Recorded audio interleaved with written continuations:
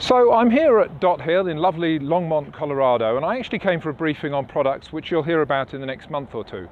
But coming here gave me an opportunity to go to the labs. And let's face it, most of us in this industry don't concentrate much on actually how this stuff's put together. We talk about the high-level functionality and, if you like, the cool software features, which are important. But as we get into a more virtualized world and ever greater capacities, we're going from all these islands of storage to increasingly large and very capable smaller groupings of storage. In other words, the hardware really matters. So since I was here, I thought I'd take the opportunity to learn a bit more about both the Ultra 48 product and then get into some of the cool engineering factors that we overlook but are really important. Hi, we're here today to talk about the Ultra 48, the latest array from Dot Hill. And that is a 2U48 system which has twice the capacity, twice the performance, and only 2U in height. It also has 48 small form factor drives. The product is very robust. In fact, it has active controllers, hot swappable drives, and has no single point of failure. Our primary product in the small form factor family is a 2U24. It takes a standard drive. We mitigate EMI on every drive within the sled itself, and we just released and have introduced the high density of products, which takes 48 small form factor drives. We had to create a new sled that has HDD isolation. The sled was created in conjunction with a partner, 3M, and we isolate against vibration.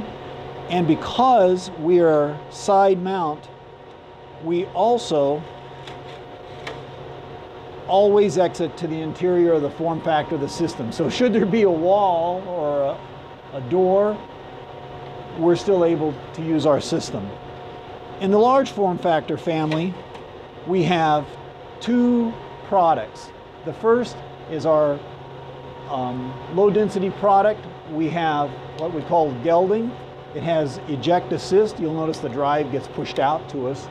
And on this guy, once again, we have our isolation for vibration, and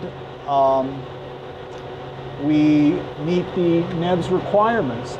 I'm a test engineer for Dot Hill. I'm in the process of evaluating our Ultra 2U48 product.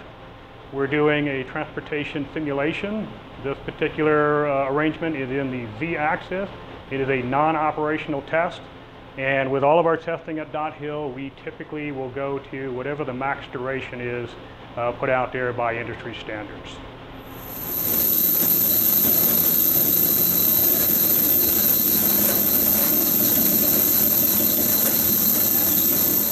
Hercules is a large form factor, 4U56, that also meets the NEBS requirement.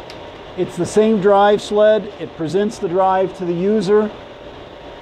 We put it in, and we're there.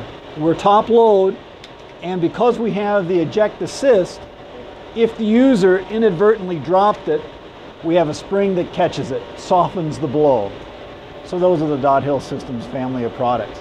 Also, by the way, on this guy, because it can go under earthquake, we have accelerometers on board, which can measure the amount of acceleration that the system sees.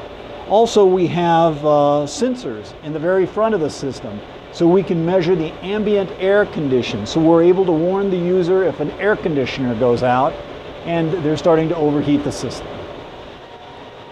In this industry, we tend to focus on the function a great deal, forgetting that function is only possible because of what's going on underneath from the engineering perspective. So I hope you enjoyed this look into some of the cool engineering features that help to distinguish an okay storage product from a really good one.